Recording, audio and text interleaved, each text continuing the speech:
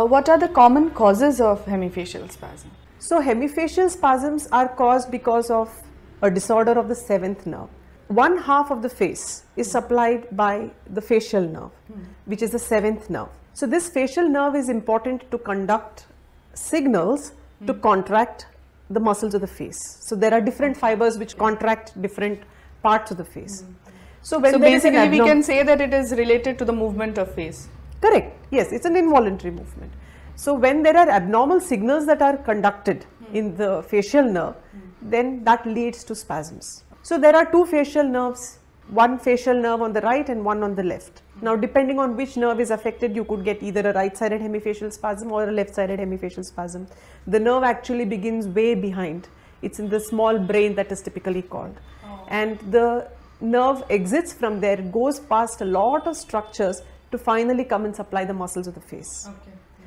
Along its path, especially where it has exited or it has just come out of the brainstem, this is the place typically where the nerve gets compressed, and this leads to hemifacial spasms. So this compression actually affects the signals that pass along the facial nerve, and this leads to contraction in the muscles that this nerve supplies, and therefore this is not under the control of the patient.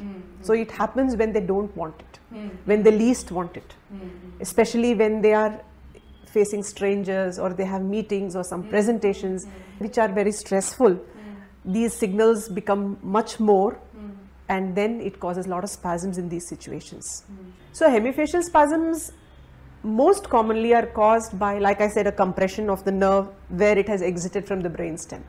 But this compression of the nerve could occur by means of a blood vessel, which is most common, but quite rarely it could be because of a tumor as well. There could be other lesions which affect anything that causes a compression. Now, how does a compression actually lead to hemifacial spasm, you may wonder. So this compression, what it does is, I like to give this example. Just like an electric wire has an insulation around it, and once this insulation is removed, there is a cross connection or a short circuiting that happens within the copper wires inside the electric wire.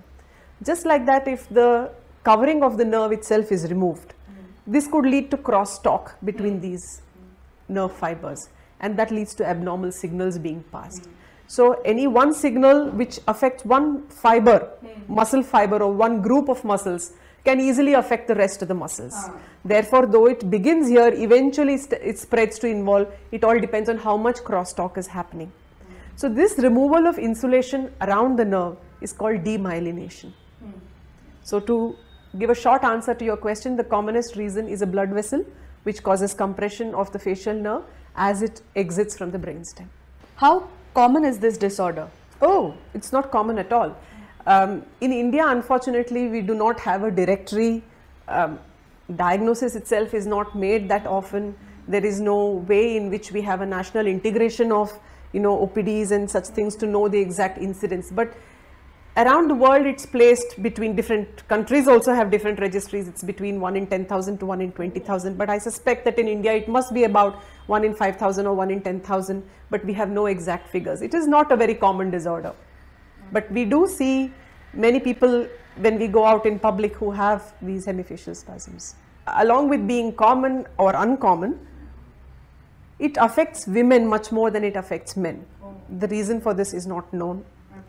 It also affects typically people in the age group of 40 to 60. So does this mean that men are not affected? Yes. There are some people who say, no, I am only 20 years, so how can I have hemifacial spasm? You can. Just because I say that females are more affected, and especially in the age group of 40 to 60, doesn't mean anyone over the age of 60 cannot be affected, or anyone lesser than 40 cannot be affected, or males. It's not like that. More commonly, women in the age group of 40 to 60 are affected, but any age group, and even either male or female, any of them can be affected. Next question to you is it inherited? Like from the grandfather to his grandson, or from father to his son? Or no, typically this disorder is not inherited. But having said this, there are certain anatomical changes that are seen in particular families or particular races. So it might be a little more common, but a general answer to this is no, it's not. So that means if a father has it or a mother has it, can it be, is it possible for the children to have it? Unlikely.